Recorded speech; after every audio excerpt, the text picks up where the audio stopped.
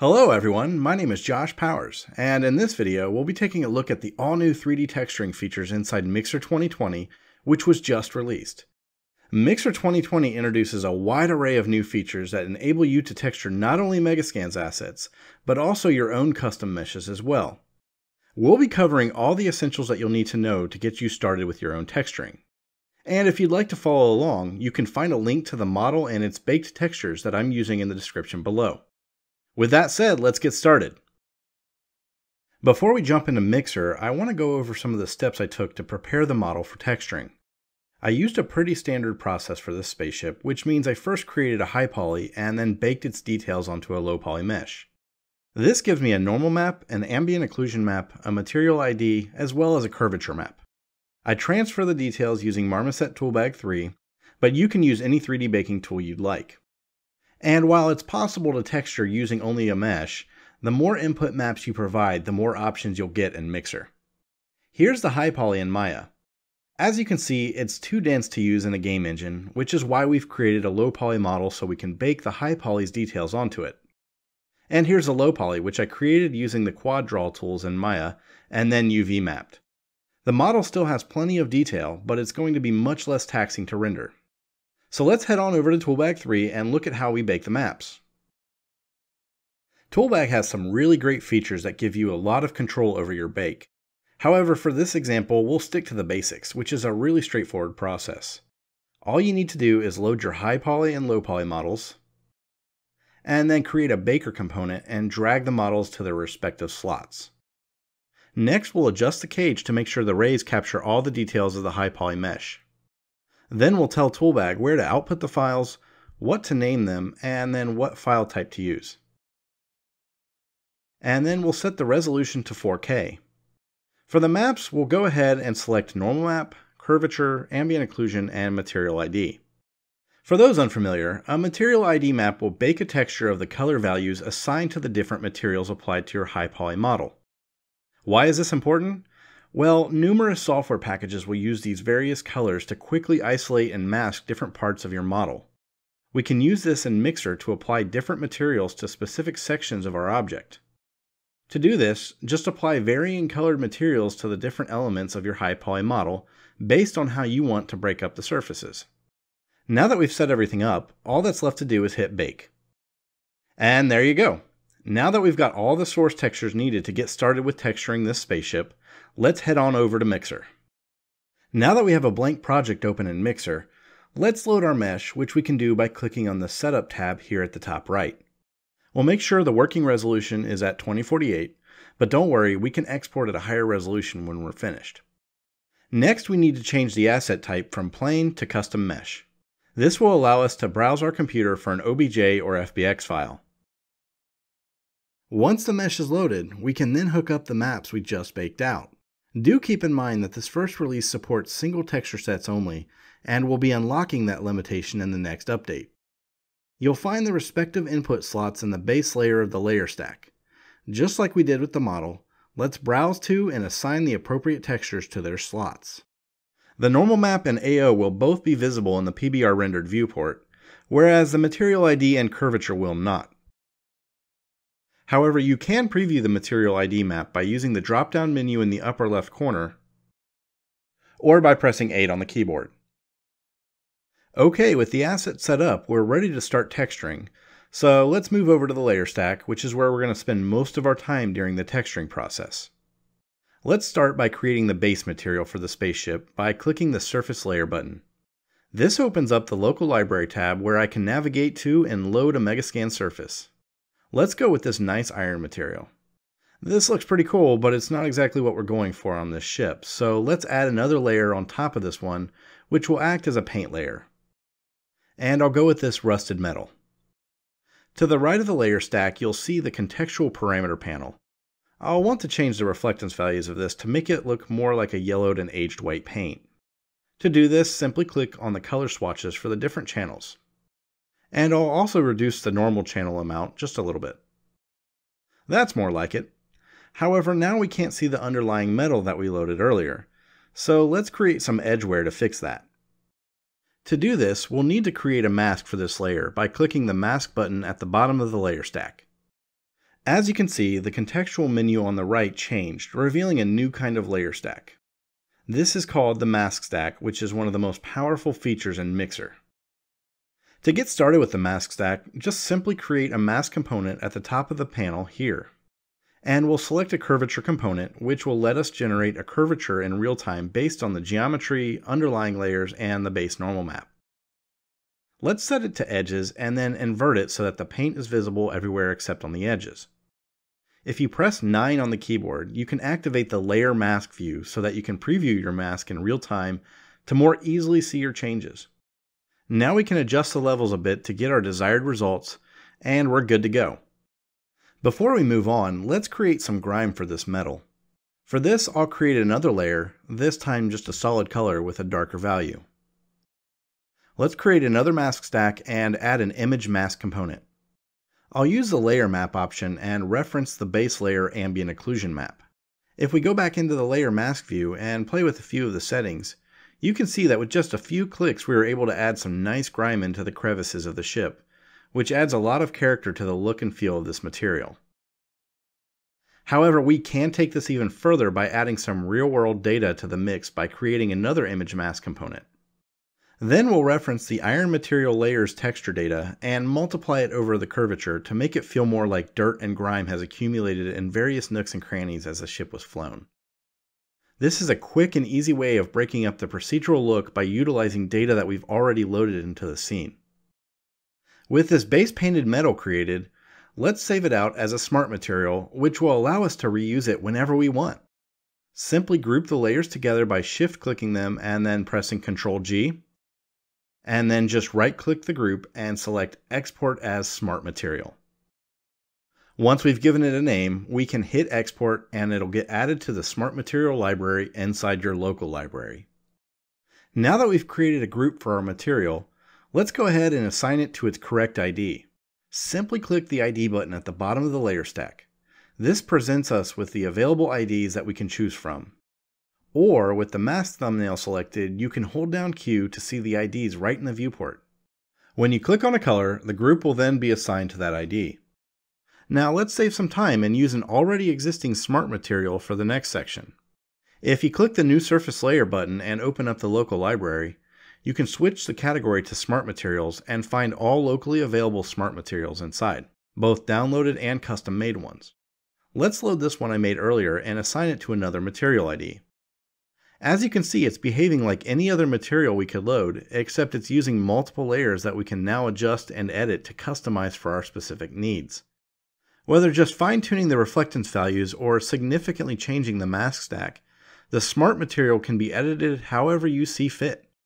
With Mixer, we want to ensure that every hour spent is an hour earned. Utilizing the power and flexibility of smart materials is a great way to save time without sacrificing quality.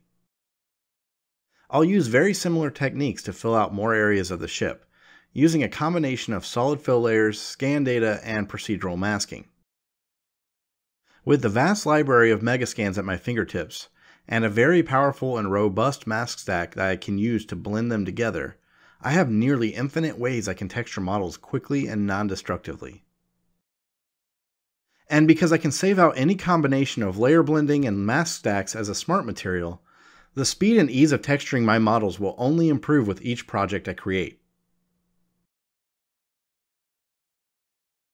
One of the more iconic features of this ship's texture are the diagonal decals. Now, I could do this by painting my mask by hand, but there's an even easier way to do it using a mask component in a pretty surprising way. Let's create a new layer and take a look at how it's made.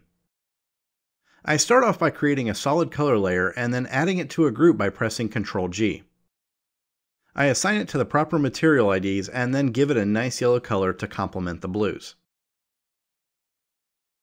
I disable the normal layer since I don't want any depth, and then I add a mask stack and select the positional gradient component.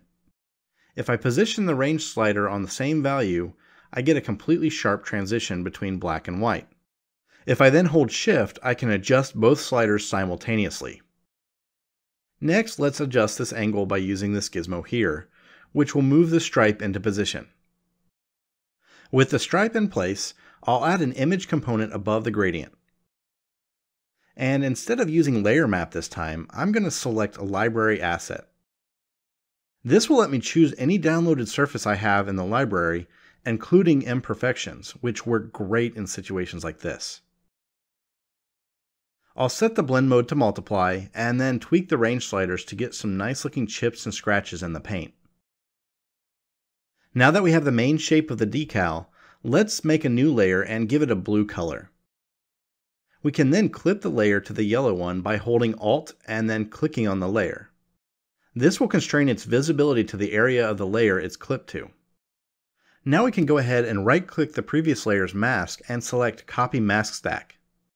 Then we can right-click on the new layer and paste the mask stack. This will copy all the components, modifiers, and their settings. I'll delete the image mask since this layer is already clipped to the one below. And then all I have to do is adjust the position by changing the range sliders.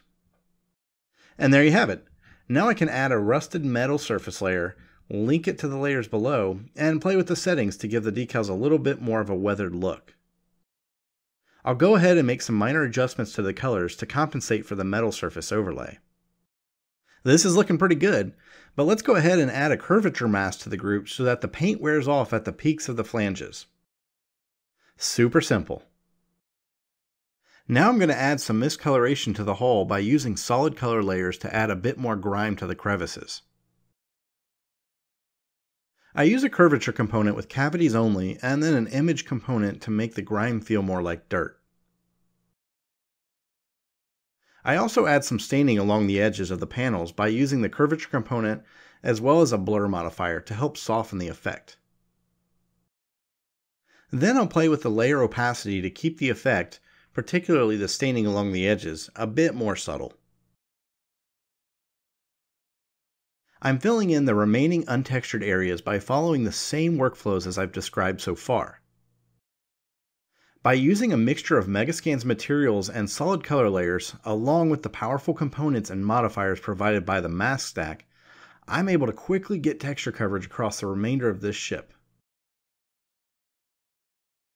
And by leveraging the different layers of the scan data as mask overlays, I can reduce the procedural look of the masks with resources that are already loaded in the scene. It's a very powerful and fun way to get your masks looking great in a matter of seconds. And since this can be utilized with all the surfaces, including imperfections, you have the power to make every one of your masks look realistic but truly unique. In addition to using materials and solid color layers, we can also paint freely on the mesh. For this texture, I'm going to utilize a paint layer to add a custom text decal on the side of the hull. With the paint layer selected, you'll see a new panel pop up on the left, showing the brush settings and presets.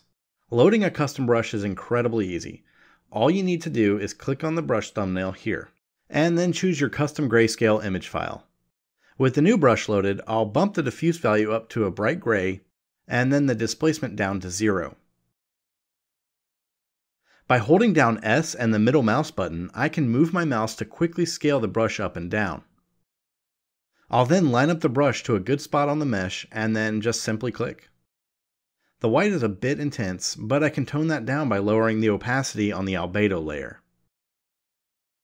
I'll also do the same for the roughness layer as well. Now all that's left to do is to add a couple of mask components to wear away some of the paint by using the exact same methods as I used on the other layers before. Now that we have materials assigned to the whole model, it's time to tie everything together. The way I like to approach this is to create a top-level group called Universal Grunge or something to that effect. Within this group, I create details such as oil, grime, dust, scratches, and so on. I can still assign material IDs to specific layers if I find myself needing to, which can be helpful if you have a particular grime detail you might want omitted from a specific surface. But for the most part, these details will be applied to the entire mesh to really help give the material a more cohesive look and feel to it. I do want to quickly go over the technique I use for adding direction-specific dirt accumulation. Again, it's incredibly simple. All I do is add a mask stack to the layer and then use a normal component. The normal component acts much like the position gradient component, except that it utilizes the world normals to determine where the gradient is revealed. By setting the tilt to 0 degrees and having it come from below, I'm able to restrict the mask to just faces that are angled towards the ground. And then by adjusting the range sliders, I can control the fall off of the mask. Again, I'm able to quickly break up any procedural look by multiplying scan data over the normal component. In this case, I'm just using the exact same sand that I used for the dirt itself. Alright, so after making a few minor adjustments, mostly just tweaking the color values on a few layers, I think this is looking pretty good, so let's go ahead and export. If we head over to the Export tab, you'll be presented with a number of customizable settings, such as name, export location, and so on.